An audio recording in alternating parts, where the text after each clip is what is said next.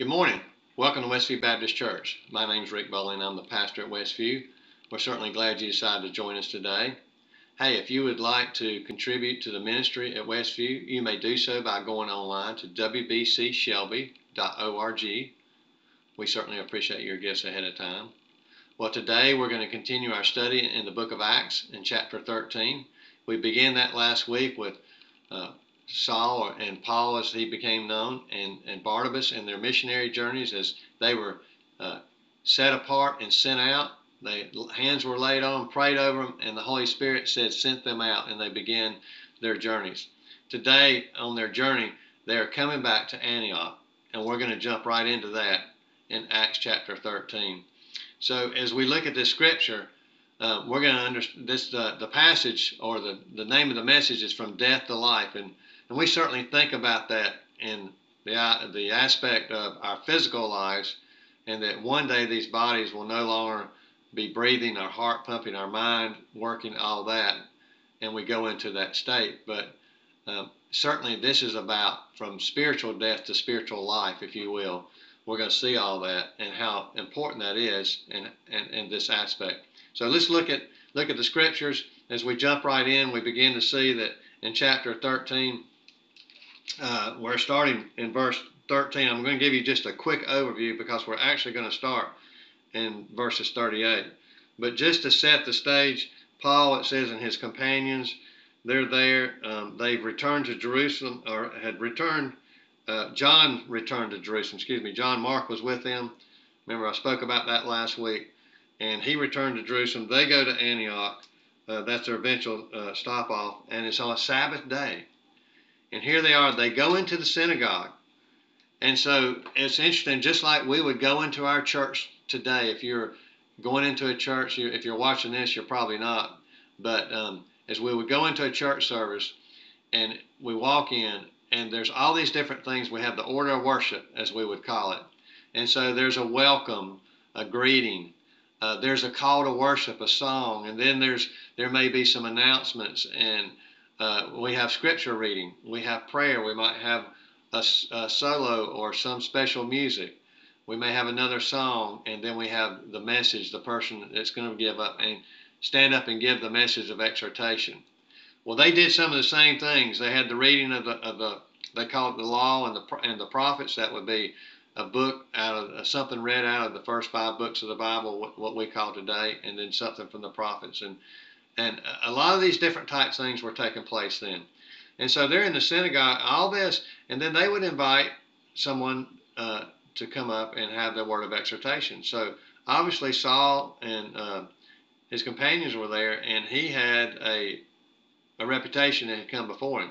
And so they asked him, they sent someone up to say, brothers, if you have a word of exhortation for the people, a word of encouragement in the Lord, please speak. And so standing up, Paul motions with his hands, and he looks around and he says, fellow Israelites and you Gentiles who worship God, listen to me. It's kind of like Jesus said, verily, verily, I say unto you. He's saying this is important. And he begins to kind of do what Stephen did, Stephen the deacon, who before he was stoned, and he gave a historical recitation of all the way back in the Old Testament of what happened with the calling of the Israelites and how they were chosen, and then how they spent 450 years when you count the wilderness and the 10 years after the Jordan and the 400 years in Egypt. 450 years they called that, a wilderness living where they were in bondage those 400 years in slavery in Egypt.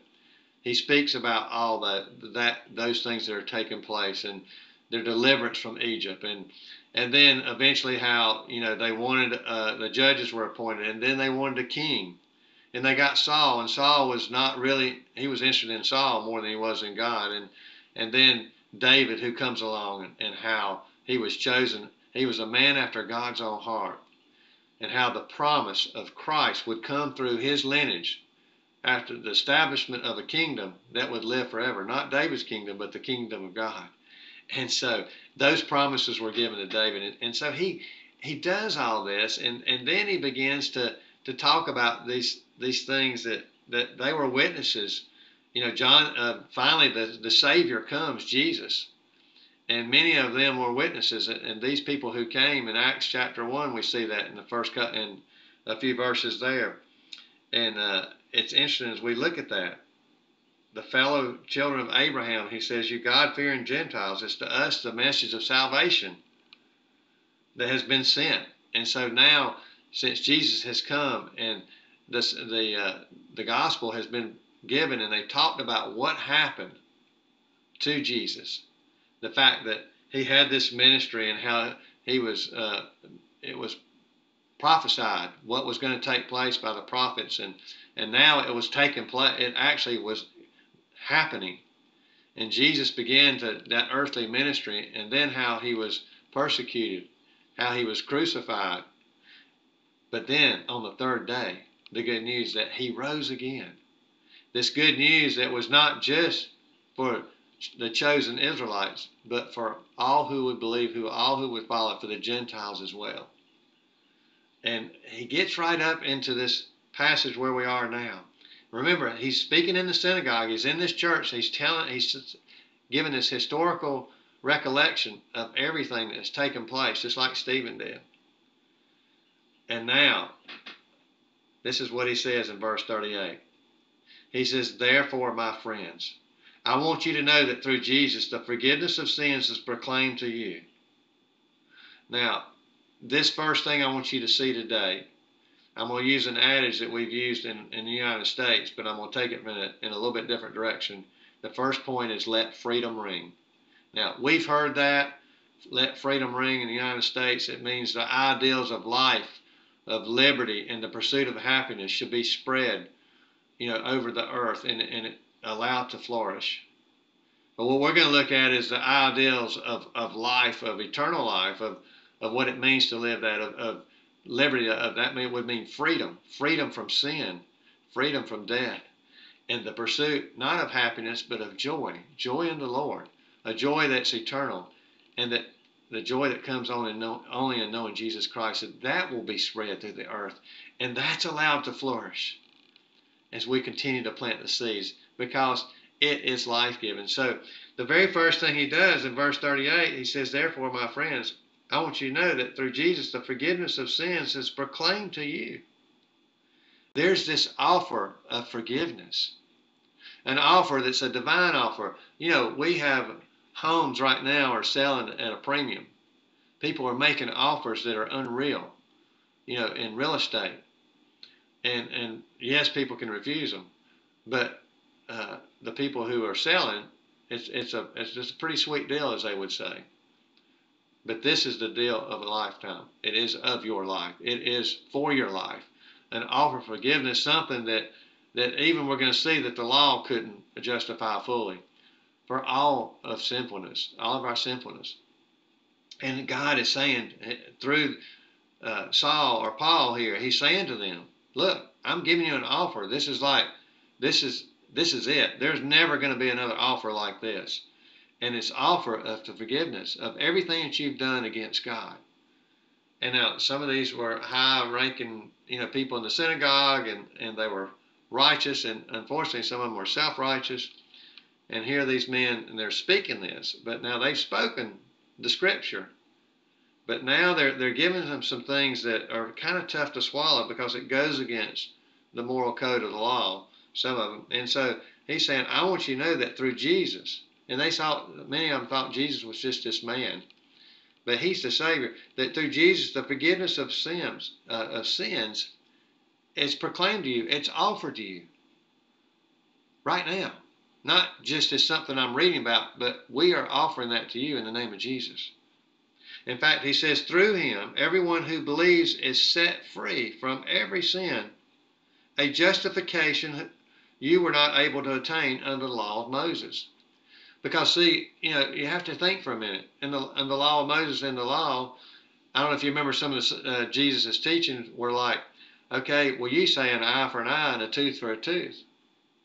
But he talks about loving those who, persecute you, and praying for those and blessing those who want to try to kill you. Things that were so contrary to the law. And the justification for some of those things was an eye for an eye. If someone killed someone, then that person was killed. You know, they were corporal punishment 101 right there. Different things that took place within the Scripture in many different ways. You know, if a person committed adultery, then that person, death was one of the things that were to take place. And so there were certain things that the law would bring death to people, actually physical death, but also that death that they felt like there were certain places they just couldn't be forgiven, no matter what they did. And Jesus is saying, I'm giving you the opportunity. I'm giving you a justification. All you have to do is, I'm going to make you right before God by just placing your faith in Jesus Christ. There is no other way. He's saying, this is the way. He's the Savior of the world. And that I'm saying that everyone who believes is set free from every sin. Every sin. We know that denial of the Holy Spirit is the unpardonable sin, Jesus said. And that is what's happening here when God is wooing you, when the Holy Spirit's wooing you to Jesus and rejecting it. Yes, because you're rejecting Christ. And so the Holy Spirit is wooing, hopefully, the people there. And I pray that if you're not a follower of Christ, He's wooing you right now. And that you may have had something in your life that you have done. I don't know what that could be. It could be anything. We talked about eye for an eye. Maybe it was, something as a young person that you did that was fatal. It was fatal to another person, their physical life. Maybe it made an impact on them the rest of their life physically, maybe emotionally, mentally. God forgives every sin. If you will believe in Christ, He will allow you to step into that freedom. I want to encourage you with that. You can be free no matter what if you place your faith in Christ. And so He's trying to get that very important point across to them. It's a life-giving one. Well, there's a warning because not everybody's going to accept this. And this is what He says, take care that what the prophets have said does not happen to you. And He quotes a quote from Habakkuk 1:5 in the Old Testament. He says, look, you scoffers. Now, he's quoting a quote saying, I don't want this to happen to you, is what he's telling them. Look, you scoffers, wonder and perish. Wonder and perish. In other words, just start thinking about this and going, you know what? I don't know. I just don't know. He says, for I'm going to do something in your day that you would never believe, even if someone told you. And so he's really trying to get their attention, a warning. He's saying, look, I've given you this offer. Do not reject this offer. Like he said in other scripture, it's going to be worse than Sodom and Gomorrah. That's not a scare tactic. It's a matter of fact. And so the warning is, look, guys, this is it. Do not reject this. I say that to you today. If you're hearing the message, accept this message that God is giving you, that if you place your faith in Christ, that all your sins will be forgiven. And you can have that eternal life. A warning. He's saying that you do not want to reject that offer of forgiveness, a divine offer. And when you do, let me tell you, freedom will ring unlike it ever has before. It won't be a man-made freedom. This is a God-made freedom. And so that brings you from death to life, from that spiritual death that could be an eternity in hell to eternal life with Jesus Christ in the presence of God. And so that's the beauty of it. And it's not just then, it's now. It starts today. It starts in this moment. When you accept Christ, that you begin to have, he says, abundant life in Jesus Christ. Abundant life. Remember, if you're saying, but you just don't know how bad that sin is. That's not God speaking. That's the enemy. The enemy, Satan, Jesus said in John 10:10, he comes to kill, steal, and destroy. He's trying to get you to believe that lie, that you can't be forgiven. He says, but I have come to give you life to the fullest. You see the beauty in that? You go from that death of not being able to feel like you could ever be forgiven to life and freedom, that you can live the life that Christ has intended for you. Well, folks, there's always going to be next steps. When things happen, and you're going to see right here what happens with Paul as we look at verses 42 through 43. That was 38 through 41. The second point is there's always next steps. Let's look at verse 42. as Paul and Barnabas were leaving the synagogue, it says the people invited them to speak further about these things on the next Sabbath. So, here they are in church. They would call on Saturday. We were in church on Sunday. And they spoke and they gave these words. And the people in the synagogues, they're leaving. They're like, we want you to come back. We want to hear more about this. We want to hear more about what you have to say about this Jesus. And so we see that God's going to give you an opportunity to share. If you get to share, He's going to give you an opportunity to share again. It's not just necessarily a one-time thing. It may not be in a church. It might be in somebody's house. It might be one-on-one. They're going to want to know more most of the time. Sometimes they're going to reject it. We'll talk about that as well. But God will always give you the opportunity to share. Just know that. And we just have to be open to it. So we see in the scripture what happens. It says that when the congregation was dismissed, many of the Jews and the devout converts, those would be what we would call proselytes. These were people that had been converted to Judaism. They had been actually circumcised. They would have become Jewish believers, and which was a little bit different than the Gentile, what we call God-fearers. Those were ones that recognized and worshiped the God of Israel, just like the others did, but they had not converted to Judaism. They didn't observe all those things. They just knew that that was the God that they were to worship. And so these were the ones, because they would not have had an opportunity to be able to, as we would say, they weren't church members, the God-fearers, but these were the Jews and the devout converts of Judaism. And so they followed Paul out and Barnabas. Just think about, you got this speaker in your church, and man, you're wooed by the message that's been given. And so the church members, maybe that you could be, these were the charter members of the church and people who had come and joined the church later on. They're coming out saying, yeah, man, come on back next week to church. We want to hear more about what you've got to say. And they talked with them. And so, here they are.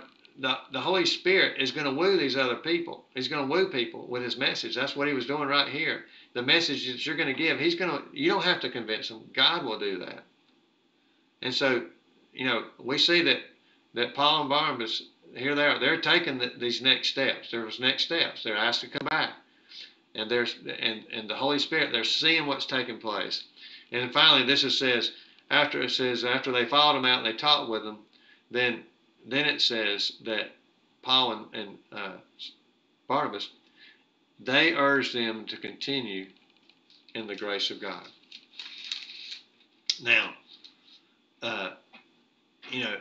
we must be an encourager to others to continue on. Yeah, they were coming back, but they said, in the meanwhile, continue to seek the Lord in the grace of God. Don't fall away. We'll be back, but continue to do that. Always be an encourager to people, no matter what, when you walk away. Just like this message, you can encourage that this is a life-giving message. It takes you from that spiritual death to spiritual life, eternal life.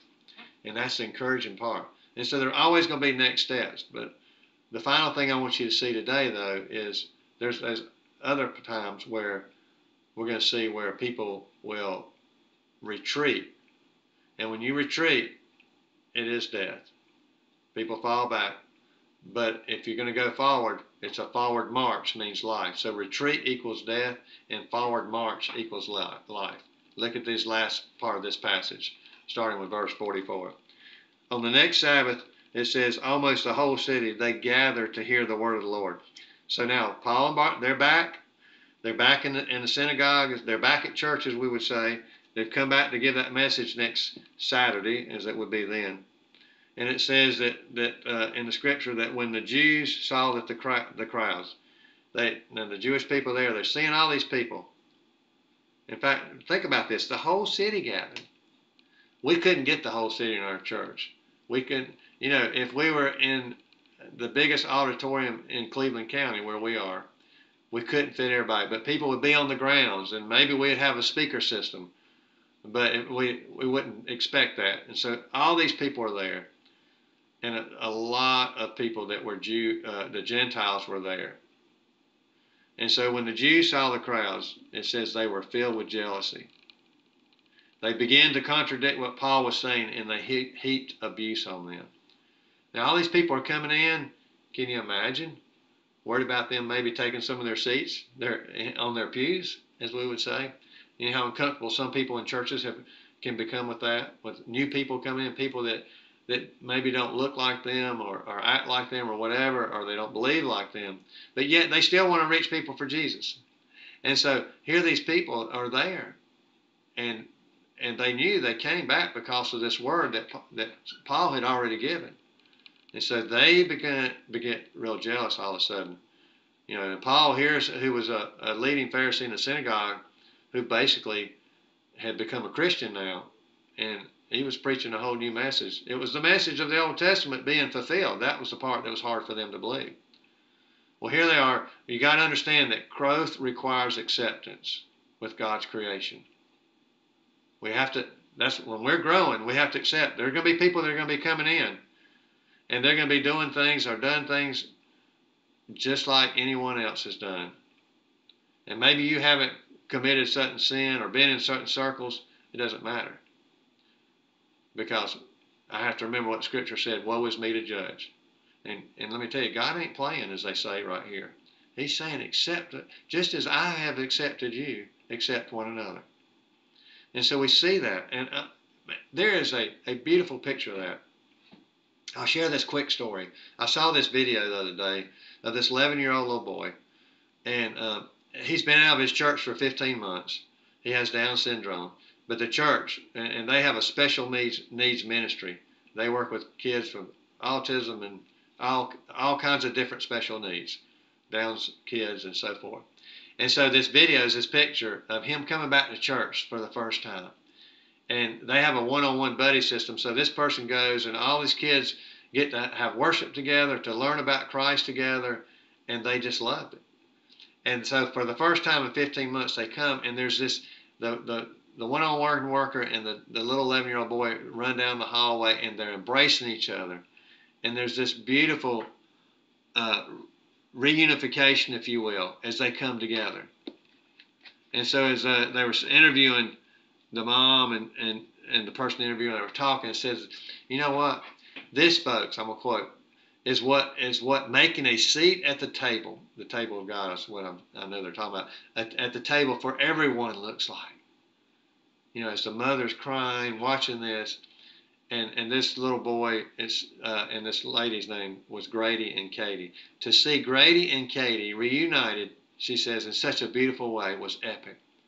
I feel like, she says, it was a little taste of heaven on Sunday morning in the form of acceptance and inclusion.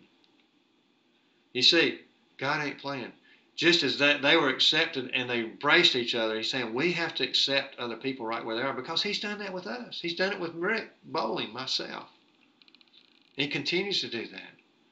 And that's the beautiful thing, that when we look at this, of this passage, that when we don't do that, when we retreat back from that, it is death. But when we do, it's the life-giving, the life of this 11-year-old little boy and this worker, the spiritual life, the life of Christ being alive. And oh, it was awesome to see that.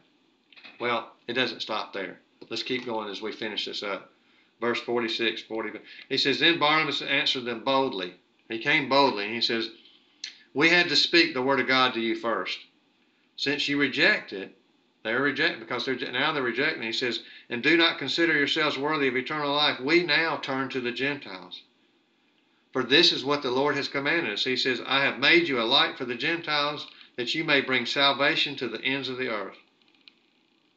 And let me tell you, when the Gentiles heard this, they were like, woohoo! I mean, they were pumped. They were glad and honored of the word of the Lord, it says, and all who were appointed to eternal life, all those believed in Jesus Christ that day. And there would be more to come. It says, and the word of the Lord spread throughout the whole region. You see what I was talking about letting freedom ring? From death to life. And so here they are. The truth is the truth. And what he's saying is, accept it. This was a prophetic word that was given throughout the Scriptures, but we see it fulfilled when Simeon goes into Jesus' dedication, and his circumcision, excuse me. But, well, no, he comes in the dedication of the temple, yes. And he says, my life I'm good now. Everything's been fulfilled. I can go and be with Christ or be with God in the Christ. And he says, but because, and this is what's going to take place, is it's become a light for the Gentiles and a salvation to the ends of the earth and for Israel as well. Accept the word. The truth is the truth. Work through the word and embrace God. Embrace that freedom that you can have. And finally, there's going to be times you have to move on so you won't retreat back to death and you can stay forward marching to life. Look what he says in the very end of this. But the Jewish leaders, it says, incited the God-fearing women of high standing, and that would be Gentile women that were in I guess the social circles in the society that had a lot of influence on these men that had a lot of power. And it says the leader and the leading men of the city stirred up the persecution against Paul and Barnabas and expelled them from their region. You can't come back.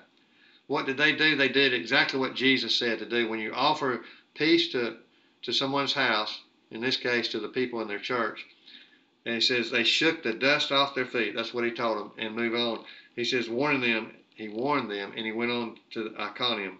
It says, and the disciples, they were filled with joy and with the Holy Spirit. He's saying when this happens, move on.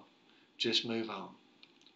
Ain't nobody going to steal your joy in Jesus Christ.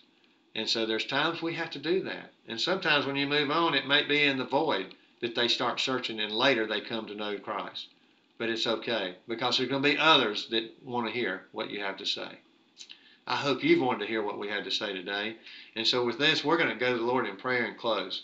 Father, we thank you for this day. I thank you that as we come, Lord, you offer life to us. Life, Lord, from the death of sin and all that goes with that, Lord, that through our placing our faith in you, Jesus, that we can have eternal life and be forgiven for all of our sins. I pray as you are hearing this today, if this is new for you, Lord, for you as a person, Lord, that you accept this divine offer so that you too may have eternal life and that you may go from death to life, not only in eternity after your physical death, but beginning now today, that you get to experience that abundant life. You do that today, and I promise you, your life will never be the same. Lord, help us as a church to open our arms wide, just like we saw with this little boy, to all those that come in, Lord, to share the truth with them. Lord, to allow you to change the hearts of people, to change our hearts, Lord, so that we too may live the gospel out in Jesus Christ. For it's in his precious name and his blood that we pray. Amen. I want to thank you for joining us today. And I pray that if you accepted Christ today, I would love to hear from you. You can, again, reach me at wbcshelby.org or contact a local pastor in your area, a trusted friend possibly that's a believer if that's not available, and begin this journey from death to life, and you'll never regret it. God bless you.